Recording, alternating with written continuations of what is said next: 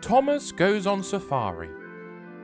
This is a story about Thomas, the brave blue engine, and the day he went on an adventure very far from home. Thomas was getting ready for a busy day on Sodor when the Fat Controller arrived with some news. Thomas, I have a very special job for you this week. You are going to travel to Africa to work with Nia on the Kenyan Railway. She has gone on ahead, so you will have to meet her there.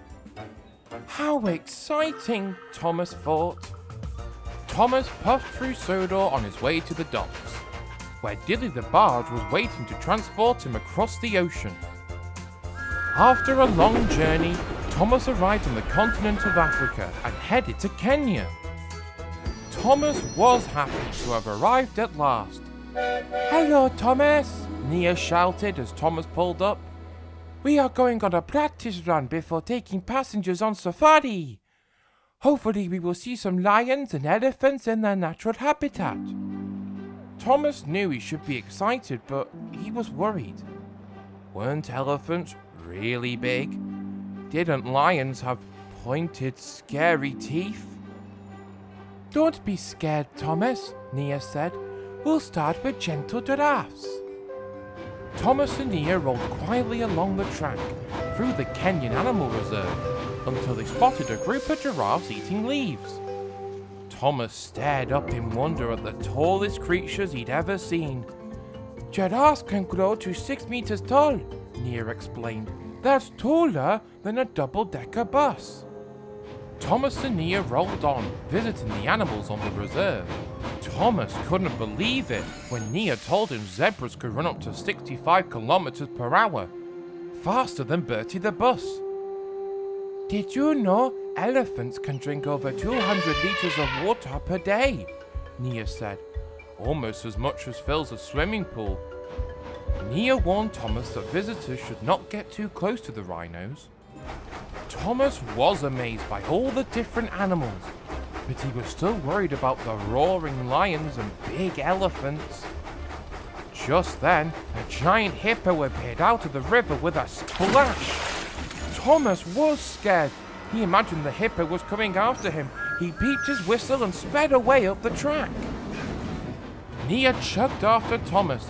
She tried to tell him that the hippo wasn't chasing him, but it was too late. Thomas rolled so fast up the track that he didn't see the trouble ahead. There had been a landslide, and now Thomas was stuck in the mud. Why did you go so fast, Tomas? Nia asked when she arrived. Not to worry, I'll go and get the tow rope to pull you out. Sorry, Nia, I was scared and went too fast. Thomas was embarrassed, but instead of digging Thomas out, Nia's crew started putting more mud on him. On hot days, hippos coat themselves in mud, Nia explained. This will keep you cool while I fetch help. When Nia returned to tow Thomas out of the mud, he was dirtier than he had ever been. I stayed nice and cool thanks to your idea with the mud, Thomas said. Those hippos are clever. Nia pulled him free and took him to be washed down by a friendly elephant. Thomas was no longer scared of this giant but gentle creature. Nia took Thomas back to the river to show him a family of hippos. He realized they weren't so scary either, as long as you didn't get too close. There is a lot we can learn from the animals if we pay attention, replied Nia. After their practice run, Nia and Thomas took lots of passengers on safari. Everyone had a great time, and Thomas even conquered his fear of lions.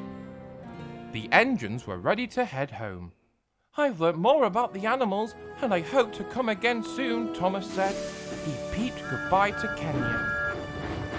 Thomas and Nia arrived back on Sodor, excited to see all their friends. As Thomas puffed back to timber sheds, ready to have a long sleep, he saw the sheep and cows in the field. I can have a safari right here on Sodor, Thomas laughed.